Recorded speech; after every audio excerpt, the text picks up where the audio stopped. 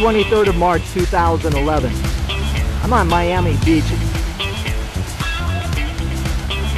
I'm at the southern end near a resort complex called Nikki Beach, adjacent to a Hilton and a Marriott.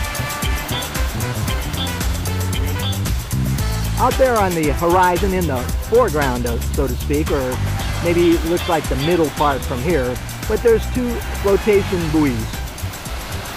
Between those two is the world's only margarita bar. It was sunk in May of 2000, May 5th actually, Cinco de Mayo.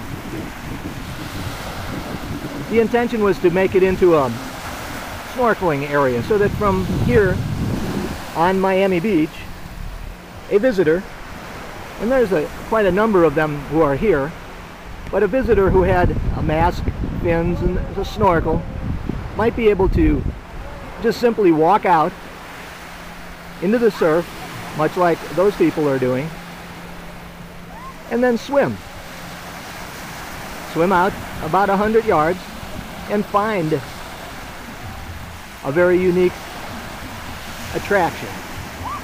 It's symbolic of ecotourism. It's the Jose+Cuervo Artificial Reef. This is Ken English for Miami Beach Diving.